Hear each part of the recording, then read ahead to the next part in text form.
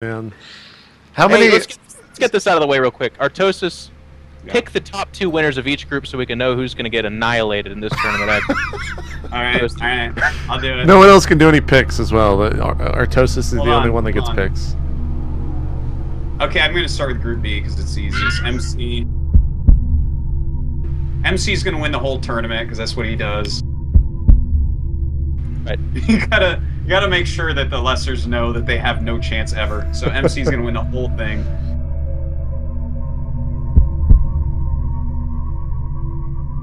Fortunate, but I feel like Red, he's done enough damage here to be in a great position in this game. He almost sniped the third push here. We have a couple Void Rays left.